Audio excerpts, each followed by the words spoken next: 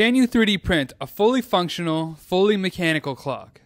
Before we answer that, let's take a step back for a minute. Here's a quick primer on how a clock works. It all starts with the escapement mechanism, which is made up of some basic parts. The pendulum. By adjusting the length of the pendulum, you can change how fast it swings. This is called its period. A shorter pendulum has a shorter period, a longer pendulum has a longer period. This is super important, but we're going to come back to that. The weight. This is the power source of the clock. Some clocks use a spring, some clocks use a motor, but for our clock, we're going to use good old gravitational potential energy. That basically just means a weight that has some room to drop. The weight is connected to the escapement wheel, which then works in conjunction with the escapement anchor and pendulum to release the energy in the weight at an interval defined by the pendulum period. Remember how I said that was important? If we remove the anchor and the pendulum, the energy gets released quickly, or in scientific terms, it gets converted to kinetic energy and heat. The escapement wheel also has a second job of transferring the energy of the weight through the anchor into the pendulum to keep it swinging. Each full swing advances the escapement wheel by 1 tooth, and there are 30 teeth on the wheel. This means that to measure 1 minute, we just need to count one single revolution of the escapement wheel, and boom, we're keeping time. Just as a sidebar, escapement mechanisms come in many different shapes and sizes. Here's a quick overview of 10 of them that I explored while designing this clock. The first is the recoil anchor escapement. This is one of the most common escapements that you'll find in mechanical clocks today due to its ease of manufacturing and simplicity. It gets its name from the recoil that the escapement wheel experiences on every beat. Next is the Armfield escapement. This complex motion isolates the motion of the pendulum from that of the weight. The weight powers the wheel, which lifts the left escapement arm, and when it drops, it simultaneously gives an impulse to the pendulum while allowing the wheel to tick 1 tooth forward. Next is the flying pendulum escapement, where the pendulum is a weight on a string connected to the drive weight through this swing arm and bevel gear. As it swings around, it wraps on the posts, winding and unwinding around the posts, which is what releases the energy of the weight slowly. Next up is the square escapement, where the escapement wheel is actually this square piece, and the corners of the square act as the escapement teeth. The simple motion of this escapement is very similar to the recoil anchor escapement. Next is the grasshopper escapement, or what I like to call the teamwork escapement, where these two arms work in tandem to release the energy of the weight slowly. This creates a very interesting looking motion and a very unique escapement sound. Next up is the verge escapement, which is one of the earliest escapement designs. Instead of a pendulum, this uses an oscillating inertial weight, which rotates on a different axis from the escapement wheel. Next is the single pin escapement, where the escapement is a single rotating pin, and the anchor is built into the pendulum, and it interferes with the motion of the pin as the weight pulls on it. And of course, there's the rolling ball escapement, which uses the rolling ball on the track to determine the time interval. As the ball comes to the end of the track, it hits the trigger, which causes the track to tilt in the other direction, starting a new cycle. And then there's the walking bob escapement, where the energy from the weight is transferred through the escapement wheel into Bob, and then as the pendulum comes up, it unhooks Bob from the escapement wheel, and Bob takes a ride back down, simultaneously adding energy back into the pendulum and triggering the escapement wheel to move forward by 1 tooth. If you want to 3D print any of these escapement designs, they're all available on jbvcreative.com. There are links in the description below to every single one.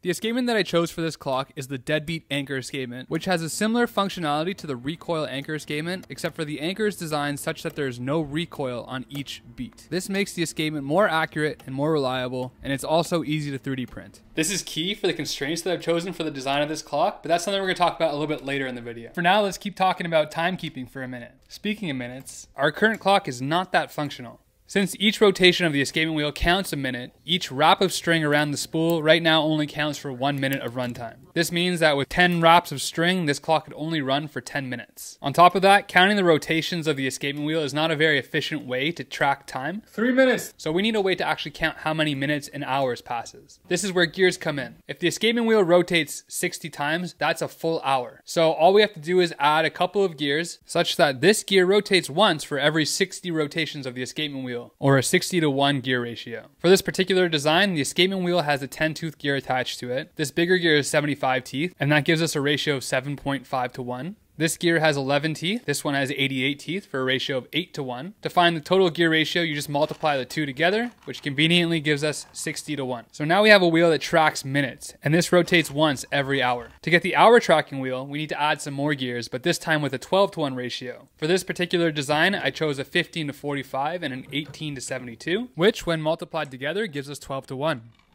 Alright, so now that we have the basics out of the way, it's time to design an actual clock. The main engineering constraint I've chosen for this project is it needs to run for at least 3 days per winding. This requirement has a huge effect on the engineering of this clock. If we want it to run for 3+ days, we need to hang our weight off of a considerable gear ratio from the escapement wheel. If we hung the weight off of the minute hand, which takes a full hour for 1 revolution, each full wrap of string would give us 1 hour of runtime. With a 35mm spool and 1 meter of string, this would give us a total runtime of 9 hours. I think we can do better. What if we hang the weight off of the hour hand, which takes 12 full hours for 1 revolution? With the same length of string, we can get 108 hours of runtime, or 4.5 days. This is what I'm going to shoot for. For the gear ratios required to get this clock to run for so long, we need some precision and strength in the gear mounts. To understand more about this, we need to talk about torque.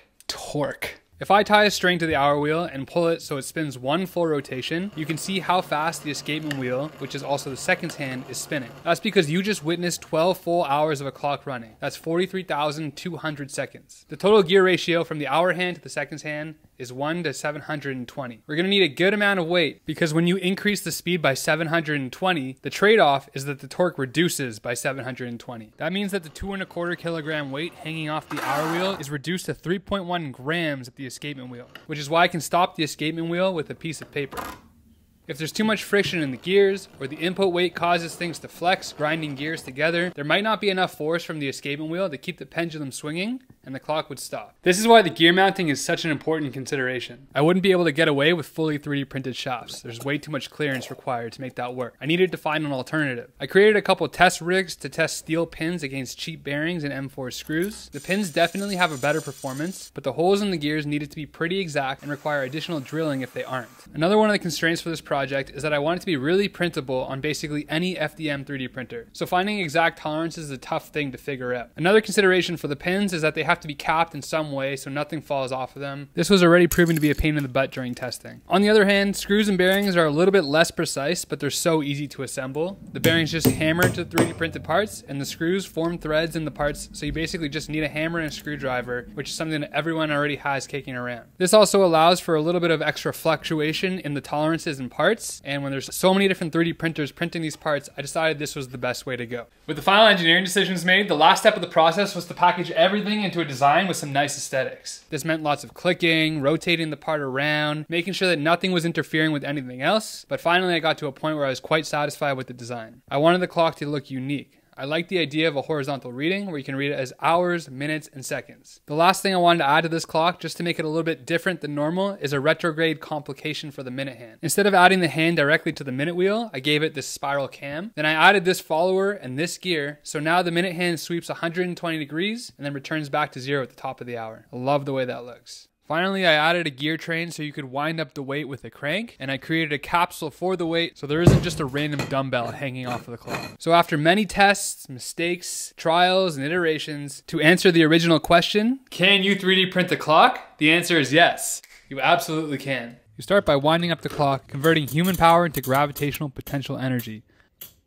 Of course, there is a drill attachment as well, because I'm lazy, whatever. To set the clock time, you just move the hour hand or the minute cam.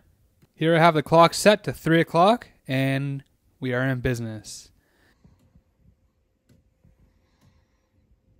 If the clock's running a little too fast, you can adjust the period of the pendulum by raising the weight up using this adjuster. You can lower the weight if it's moving too slow. To make sure that the clock is ticking evenly, you just need to adjust the anchor mount until you're getting a consistent beat.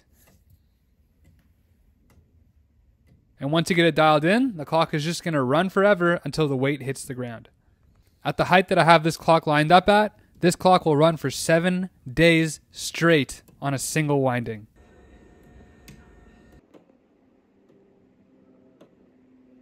Thank you so much for watching this video. If you want to print this clock yourself, the files are available on jbvcreative.com. Link is in the description. As always, there's tons more art and engineering content to come, so please subscribe if you're interested, and I'll see you in the next video.